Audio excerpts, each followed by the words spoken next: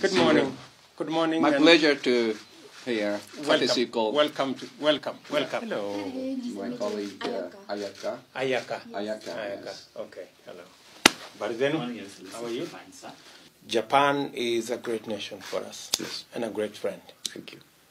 And I have hosted many people from Japan. I have hosted many students. We have this program under JICA. Yes. Which many students come. I have had a very long-standing advisor in my office from Japan, supported by JICA. So we have a really special relationship with Japan. And aside from that,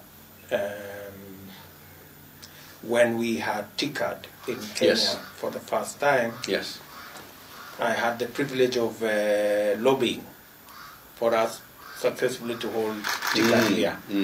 Because we had competitors, and so we had to persuade them, please allow Kenya to host. Yes. And it was a great moment for Yes. us. It was a wonderful moment for us. And we have very fond memories of Prime Minister Abe and the whole Japanese delegation, and what was done for Kenya and for Africa, and that friendship and relationship between our two countries. So, Your Excellency, you are representing a great friend. Thank you very much. Thank you very much. Kenya is the most important country, the greatest country in Africa. I was posted to Nigeria many years ago, 38 years ago, and I was ambassador to Sudan and also covering South Sudan 2012, 2014 for 2.5 years.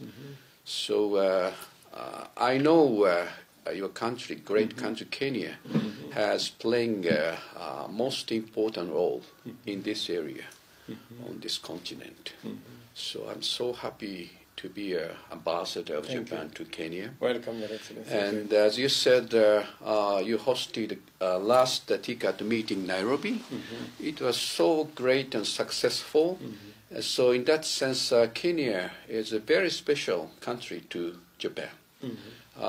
We have been having a long history of cooperation and friendship.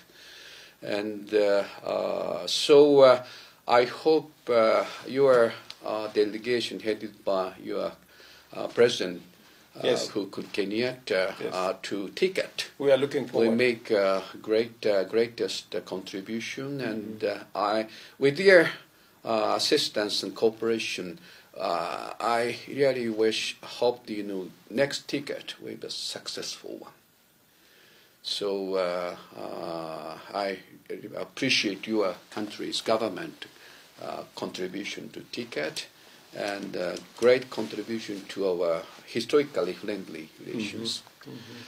And I'm here to do more and more project and cooperation, especially our cooperation for Mombasa, development, and SEZ, and the blue economy. And just 2 days ago, I had the opportunity to meet with the president, just me and the president, just two of us. And we talked about many issues, and one of the issues I raised was our future cooperation for the maritime security and the blue economy. I have asked your president to raise that issue at the time of summit meeting with Prime Minister Abe next week, Wednesday. So with that, starting point, I will follow up our future cooperation for the maritime security, because this area in the Indian Ocean is essential part for the successful promotion of the so-called FOIP, free and open Indo-Pacific, the ocean. In order to promote the blue economy or any development on the coast and nation as whole, the freedom and openness of ocean is essential part of the success. Absolutely. So for that, the maritime security. So nobody should allow the illegal, unreported fishing in any part of the ocean. Absolutely. Especially in the ocean, this part of Indian Ocean. The expansion of Mombasa Port, the modernization of Mombasa Port is a key component of our strategy on managing our imports and exports.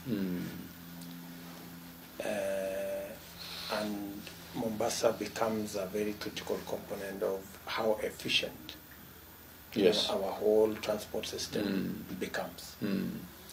And we are grateful that Japan has been a great partner, in the whole of that effort around Mombasa. We are very keen, as the President must have told you, we are very keen on the SEZ. Yes. The Dongo Kundu, as he said, is a deliverable that we must make as an administration, because with it comes the whole infrastructure that will support our export and import strategy. So if there is one item that we believe we must conclude and begin to implement is Dongo Kundu. Yes. That's very critical to us, because we already have the railway has been built. Yeah. The road network there is already on course. So it's just the SEZ that is now pending. So and we've already signed the agreements necessary. When Prime Minister Abe was here for the last visit, it was signed off, and so I think we are agreed on that. Yeah. Yes. And then of course we need to work on our balance of trade between the two countries. Yes. We have to explore areas, especially on our Big Four strategy. How do we access the Japanese market with our agricultural products? So that's an area we really need again to engage, because under the Big Four, the President's Big Four plan, we have agro-processing and value addition, especially of tea, coffee, macadamia, avocado. And these are areas where we find that there is room for us to export to Japan. Yes. And we really value your support in making sure that that market. And Kenyans are they are hardworking. Yes. We already have a lot of market in Europe for horticulture, for our fresh produce, and we meet European standards. Yes. So there shouldn't be a big problem for us to meet Japanese standards, so that we can open up that market and we can use it to, balance trade that at the moment is heavily in favor of Japan. So, but otherwise, let me say, Your Excellency, it is our first meeting. I am very happy to receive you in my office here, and I look forward to having a discussion, and especially after TICAD, when we see what is the scope. Yes.